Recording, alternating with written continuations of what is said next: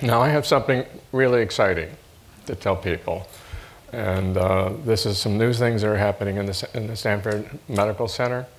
And my wife always tells me I'm just too laid back and I don't tell people that communicate that I'm exciting. So I was going to do this.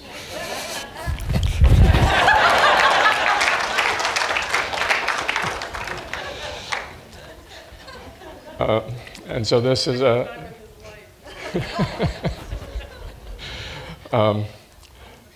we have a video from the chair of medicine at Stanford. This is backed by all of the Stanford Medical Center and the dean.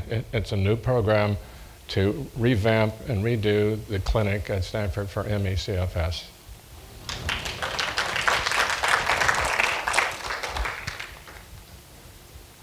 So I'm very excited about it. This is Dr. Harrington. He came to me and talked about what his plans are, and it's really clear that he understands the problems that need to be addressed and really committed to trying to help out the patients. The biggest problem, of course, is that there are so few clinics that really help the patients. And if you're going to divide it up amongst the existing clinics, it only means Stanford has to see about 100,000 patients. This is just an impossible task, but what we have to start is show an example of what a good clinic would look like in a medical center and try to get other centers to do the same thing. It will cost Stanford, I'm sure, a lot more than they can make on this, but it has to get done. So if we could show the video. Hi, my name is Bob Harrington. I'm a cardiologist and I'm chair of the Department of Medicine at Stanford University. It's really in my role as the chair of the department that I help to create the strategy and oversee the programs related to the care of patients and the research programs in ME/CFS. And first off, I want to say that as a department, we are committed to taking care of our patients, which is now quite a large patient population suffering from this debilitating disease.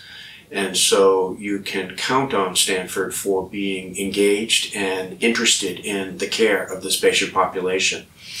Secondly, I think you'll be pleased to hear, or at least I hope you'll be pleased to hear, that we're really redirecting our attention to the clinical care of patients with ME/CFS to really approach this from a multidisciplinary perspective. We think that we have the expertise on campus coming from a variety of divisions within the department, but also from other departments where we can really approach the clinical care in a better integrated way that involves the multidisciplinary talents across the School of Medicine. So this would be involving primary care, this would be involving infectious disease, this would be involving GI, neurology, cardiology. We're really trying to bring together the expertise on campus that really can provide a great care team to look after our patients with ME/CFS. We're also really committed to the notion of how do we better integrate the research process into the care of patients. And from my vantage point, I can't think of a better place in the world, given our expertise in the basic science of immunology, for example, that could really do a terrific make a terrific contribution by bringing the talents of our researchers in line with the talents of our clinicians. And so we look forward to working with Dr. Davis, Dr. Mark Davis, and a number of other people on campus who are interested in trying to unravel the causes of this disease so that we can make progress then in the clinic.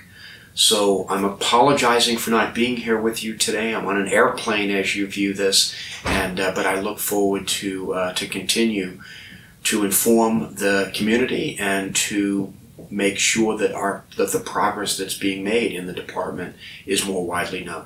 So thank you for having me via video today, and I look forward to hearing more about your deliberations today.